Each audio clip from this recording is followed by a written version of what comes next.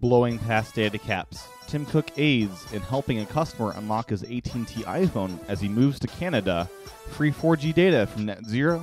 AirDisplay coming to the new iPad in a big way. iPhotos selling like hotcakes. And Hipstagram integrates with Instagram. It's Thursday, March 22nd, 2012, and this is iWake. I'm Tim Chaten, and this is what's going on in the Apple world today. Good morning and welcome to another edition of iWake. Today's show has two main focuses: mobile data / phones and apps. To kick it off is the expected news that LTE iPad owners are blowing past their data caps already. The first example is something you'd probably blow past your data cap anyways with 3G. So here it is. This guy, Brandon Wells, got the new iPad last Friday, started wirelessly streaming March Madness games the next day, and by Saturday night was out of his connection, out of his cap. 2 hours of college basketball, which he viewed mounted to his car dashboard and live at tournament games, had burned through his monthly wireless data allotment of 2 gigabytes. Beyond that, though, according to Verizon Wireless, what many customers do not realize is the new iPad's LTE connection means that they will use more data even if they don't change their surfing habits that they did over 3G. Take regular video, for example. Verizon estimates that streaming it over an LTE connection runs through 650 megabytes an hour. That's double the amount of data using over 3G because the fatter pipe lets more data through. On top of that, the new iPad's sharper screen will encourage some users to view videos in HD, which uses 2 gigabytes an hour over 4G LTE. So a 2 gig cap is almost hilariously small in an LTE connection if you're really not smart about how you use this connection here. And to Brandon, what did you expect? Video is big. Streaming it nonstop for hours is a sure way to eat through your data connection, even over 3G. So if you are listening, be intelligent with how you use your LTE connection or data caps in general, or just be prepared to use the data that you want to pay for. Moving on is the Sprint CEO talking about the iPhone. At Mobile World Live, the CEO said the following: subsidies are heavy for the iPhone. That is the reason why a huge percentage of our customers is important. But iPhone customers have a lower level of churn, and they actually use less data on average than a high-end 4G Android device. So from a cost point of view perspective, the customer is more valuable than those using Android phones. They're more profitable than the average smartphone customer. So going from Verizon's LTE network with the iPad to Sprint's 3G network, you'll have the opposite problem of being unable to use all the data you want. Not much more to say here, except I'm hopeful Sprint's data network will improve over time so iPhone users can actually use an unlimited amount of data on their network rather than the really slow, almost throttled experience that at&t users now have. Speaking of at&t, it's a cool story to see that Tim Cook is actually helping out an iPhone user as he moves to Canada. As many of you probably know, the iPhone has been locked to at&t for many years. If you buy an at&t iPhone now, you're pretty much stuck with that carrier for life, even after your contract has expired. A customer had to relocate to Canada for work and wanted to use his 3GS in Canada. Well, as you know, at&t will push a customer to Apple for the solution, and Apple will push the customer to at&t for a solution, causing a constant loop of trying to get your phone unlocked. The customer in question emailed Tim Cook and asked him for some help. Here's the email. Sorry for the length, but it is a cool email. Hi, Tim. My family is immersed in the Apple brand. All 4 of our children have been using iPod Touches, iPhones, iPads, and Macs since they were a year old. Our television is a 27-inch iMac using iTV. My kids talk to their grandmother every second day via video Skype on the iMac. All of our computers are Macs, and we have 4 of them. Apple has touched every aspect of our lives and made it richer. My company recently moved me to Canada for a work assignment for a few years.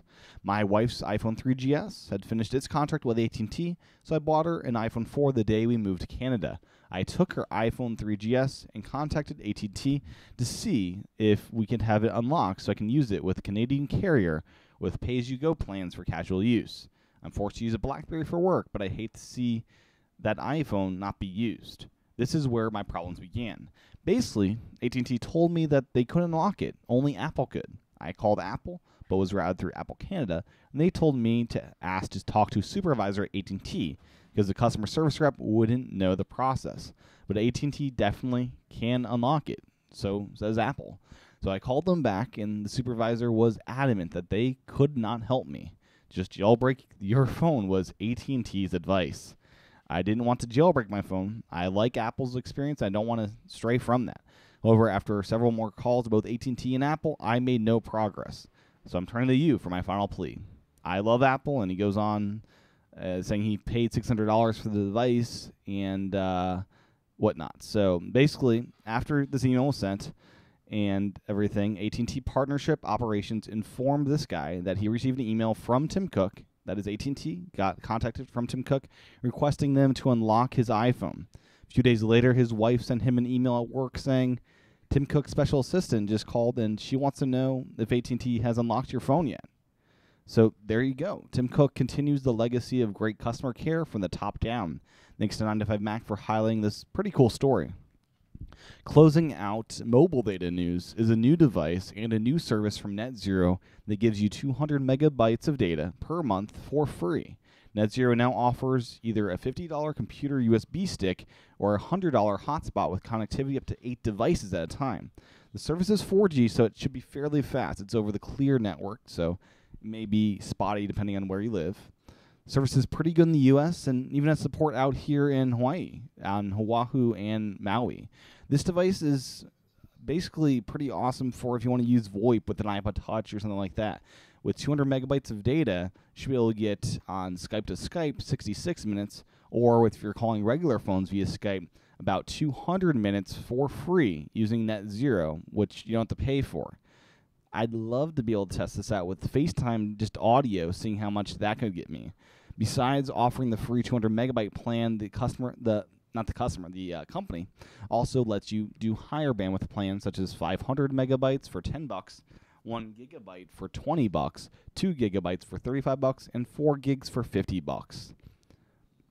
The data rates are pretty appealing at 200, 500, and 1 gig, but after that, you might as well use Verizon or AT&T or even just the unlimited Clear plans that start at $35. I'm looking at getting one of these, and we'll let you know what I think of it. Currently, I have the problem of NetZero thinking Hawaii isn't a state, so I'm not actually able to buy one from their website. So if that problem is solved, I'll try to get one. Otherwise, the Clear technology it's based off is pretty nice, and I may end up getting one of those instead. Hopefully this problem is solved rather quickly. Now, let's move on to some app news, and there is quite a bit of that today. To kick it off is an update to Air Display for Retina iPads. If you remember, I was pretty disappointed to find out that Air Display did not support the new iPad's resolution. Well, a new blog post went out describing what is coming for Air Display. So here's what's coming. First off, performance tuning. After Apple's announcement, they worked like mad to try to get this working on the iPad with this native resolution. Well, they got that done, but they couldn't get it to ship in time because of performance. It worked like a charm in the simulator, but when they got their iPads, they realized that the 4 times increased pixel count was killing the frame rates. So the engineers there went back to the laboratory to experiment with codec settings, image filters, color spaces, threaded decompression, and a bunch of other stuff. And basically, they finally got to work with good speeds. What's more, all this performance tuning is going to make the iPad 2 and other devices work all the more better. So your iPad 2 will even have a better Air Display when that finally ships out. Also, besides getting native resolution, so you get over 2,000 pixels, pretty amazing display here.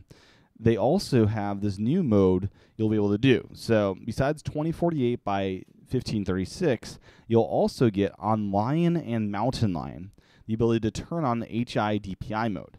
This is a hidden feature in OS X that renders with double resolution on a double resolution screen.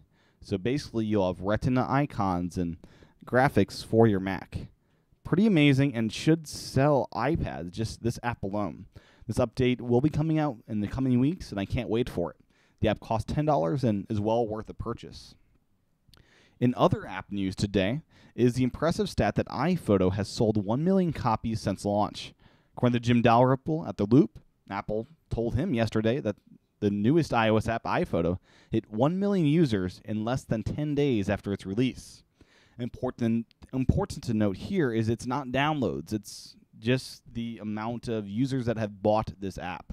They're not counting how many times it's been downloaded, but just unique purchases.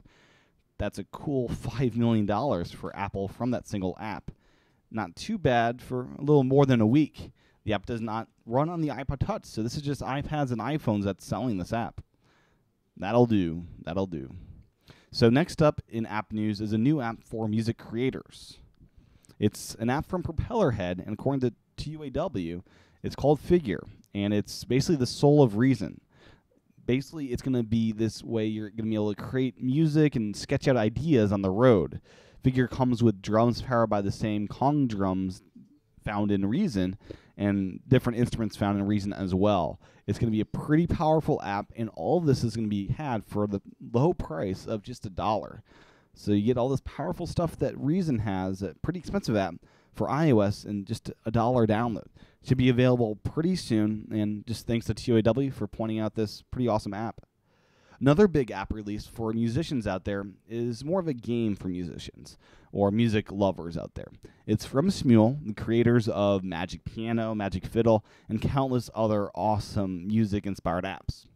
The new app is called Beat Stream, and it's a fast-paced, casual game where you play along to the music you already keep on your iPhone. The game is for the iPhone and iPod Touch, but you probably upscale for the iPad. It costs $1. It's available now. Just search for Beat Stream in the App Store to find it. Another big app story of the day, and we're almost out of the app news today, is the acquisition of Draw Something by Zynga. Draw Something is becoming a widely popular game where you draw something, and people guess what you're drawing. And the developer sold it to Zynga for a cool $200 million. Not much more to say here except congrats. That's a nice pile of cash to just come upon from an awesome app. Next up is an update to DirecTV for iPad. The update lets users stream content not only on their home Wi-Fi network, but now over cellular data and away Wi-Fi network. So when you're out on the road at Starbucks or something. The new feature is called DirecTV Everywhere. It's limited to DirecTV's Audience Network, HBO, Cinemax Encore, Sony Movie Channel, and Starz. A nice update that hopefully will expand out to different channels in the future. Last up today, and this is a pretty cool story, is an integration between Hipstagram and Instagram. The integration allows photos taken with Hipstagram to be sent in a single click to Instagram. This will represent the very first time Instagram has opened up its platform API to third parties, and marks a move towards letting photos freely move into Instagram's network from outside sources. It's an interesting move that I hope doesn't detract from the Instagram experience, pretty much having all these filters and things and having the square look towards all these photos. So hopefully that experience doesn't go away, as it's a cool experience to have. The update should be available soon, and you'll be wanting to look for Hipstagram to play with this one. Well, that's what's going on in the Apple world today. If you like the show, head over to iTunes, leave a review, and make sure to subscribe in YouTube. Also, check out iWake Again. It's my Saturday show. It's a $10 a month show where you get an interview or discussion every Saturday, 30 minutes, 40 minutes, an hour, depending on what the content is. So every weekend you get a new show called iWake Again. We're going to wake up to iWake yet again. You can subscribe over at iWakePodcast.com/again. Join me tomorrow for another edition of iWake.